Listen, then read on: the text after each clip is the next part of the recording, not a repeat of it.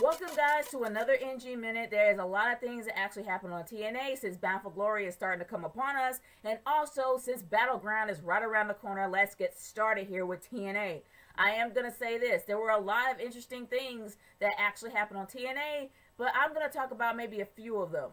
The one thing I love is Ego. I'm a huge fan of Ego. I love their group. I absolutely love them. And the match, the gauntlet match that Magnus had against Ego, I enjoyed it. I enjoyed it a lot. I love Christopher Daniels. Even though Christopher Daniels is somewhat comic relief, you can still take him seriously in the ring, as well as Kazarian. But I love Bobby Roode. Bobby Roode still stays Bobby Roode. But he's still, I mean, he fits in Ego so well. You would think that Bobby Roode would think he's better than Kaz and Daniels. But that whole team fits really well. And I love Magnus, but I never really expected Magnus to go further. But honestly, the bigger thing is this. Hulk Hogan quits. He is done. He is finished. Finito with TNA. All because Dixie Carter decided to go bad and nobody can stand being around her anymore. Honestly, was it going to be for TNA? Not so well. I don't think it's going to go well at all for TNA because everybody pretty much watches TNA for Hulkamania. That's it. Period. Finito. TNA is practically not going to be so well unless they convince him to come back. But let's face it, he's had his run. He's had his run. He really does need to retire, and it'll be best for him to actually sit this one out. TNA need to learn how to rescue TNA without bringing legends back. The WWE is starting to learn. They need to start learning. Seriously. Those are pretty much the only two things that I was interested in. Oh, wait. No, one more thing. Bound for Glory really did get something kind of going for me. Kind of made me more interested in watching. The fact that they actually did have a tag team match. I think it was with Jeff Hardy and Manic versus Sabin and Kenny King. I love that tag team match. I enjoyed it a lot. I really, really, really did. But here's the thing that makes me so much more excited. There's going to be an Ultimate X match. And this is going to be Jeff Hardy's first Ultimate X match. I am absolutely excited about watching this. It is going to be Chris Sabin, Kenny King, Manic, and Jeff Hardy in an Ultimate X match at Bound for Glory. I am looking forward to this. I really, really am. I am very excited. And oh my goodness, I cannot wait for Bound for Glory to happen. I would talk about the only two members of the Aces and Eights, Brooke and Bully Ray, but I really can care less. And honestly, Velvet Sky, yeah, okay. She's not bad or anything, but the thing is, they had Lady Teppa pretty much come out and beat the ever-loving crap out of her. And I didn't mind it because I happen to be a fan of Lady Teppa, because I really do want to have someone that can replace Awesome Kong. Because now that Mickie James is gone, they really do need to have some sort of an edge in the Knockouts division. Seriously, they really do. But I'm absolutely looking forward for Bound for Glory, as well as next week's next week's Impact. I absolutely am looking forward to it. But let's move on to SmackDown, shall we? There was a lot that actually went on in SmackDown, but I will say this.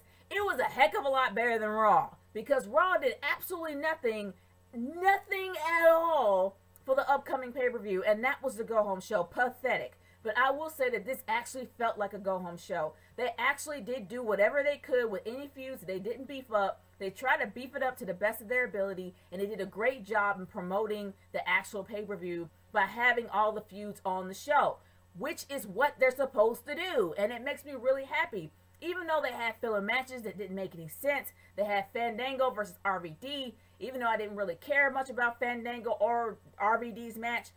Even though it was a filler, it still did something to promote Battleground. And Battleground needs as much hype as they can possibly get. But the overall thing is the beginner. Like, it's nice. I keep saying it's nice, but let's face it. It was meh to actually see the Big Show coming out and apologizing. I'm tired of my giant crying and acting like a little baby. But here's the thing that kind of confuses me.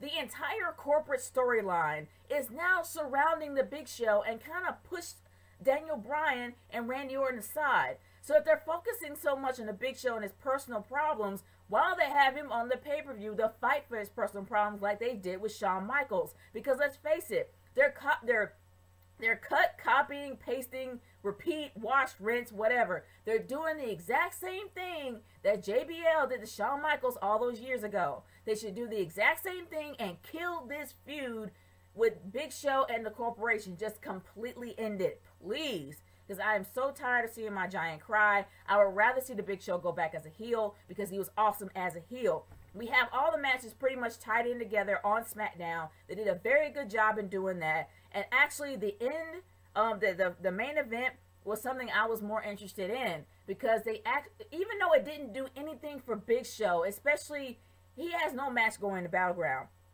as far as I know. There's really nothing going on for him for Battleground. But I will say this, it did make the Big Show look good because he practically gave it his all. Even though in the end he got kind of taken down a little bit, it really did help Daniel Bryan because it pushed Daniel Bryan out there and actually did kind of promote Randy Orton's feud with Daniel Bryan at the ending of the show, which I really do think was a great ending. It was a good way to end it because it kind of leaves a teaser, and that's what they're supposed to do.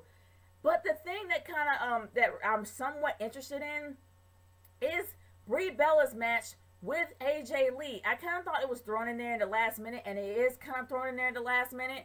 But the thing is that AJ Lee is probably the best psychotic female heel that I have seen since Mickie James.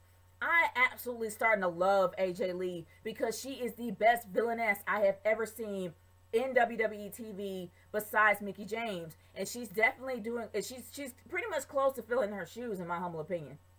Not fully, she still has a way to go.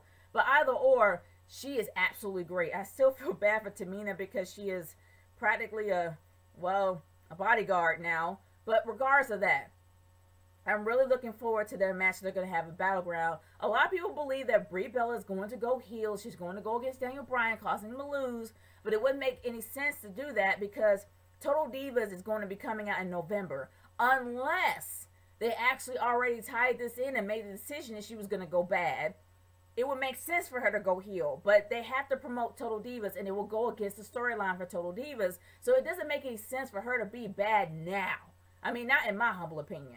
But honestly, guys, I will say this. I've said it about 1,000 times, but the match with Alberto Del Rio versus Dolph Ziggler, not only did it went unusually long, but it was still really quite a treat to watch. And obviously, because Dolph Ziggler happens to be one of the best guys to ever wrestle with because he is really good in kind of being in sync with his opponent. And not only that, Alberto Del Rio he can give great matches. Like, seriously, he really can. I never expected it to go that long, but either or, it was a great match to watch, and I'm not going to totally complain. But is it just me, or did the money in the briefcase become completely obsolete since Triple H actually handed it to Randy Orton? So while they're trying to beef up the importance of the Money in the Bank briefcase after Triple H practically killed it, and they're trying to actually make everybody interested to find out what Damien Sandow is going to do on Battleground, whether or not he's going to cash it in. I could honestly care less because let's face it, Triple H pretty much killed that whole idea. But honestly, I don't know. I don't know whether or not Damien Sandow is going to be champion. I would not be surprised if he's going to be the one to actually lose the Money in the Bank briefcase. I would not be surprised if they're going to screw him. But honestly, I can care less about that briefcase. It's practically dead in my opinion. But my overall thoughts of the show is this. SmackDown did a great job promoting Battleground, a lot better than Raw. They pretty much summed up all the feuds together and kind of promoted a lot more and added actually one more match. They actually added Bray Wyatt versus Kofi Kingston, which is something I'm looking forward to. So they actually did something with Bray Wyatt, which is even better. So they did a great job with the pay-per-view, trying to promote it. Even though they had filler matches, they were still very interesting to watch. And it kind of hypes you up a little bit for Battleground. So overall, I absolutely love SmackDown. It did a very good job in what it's supposed to do. But my thoughts is this. What are your thoughts on SmackDown? How do you think it should have went? Leave a comment in the comment section below or a video response. And also tell me the same about TNA. It's Nature Girl 30 signing off. Peace out. Later.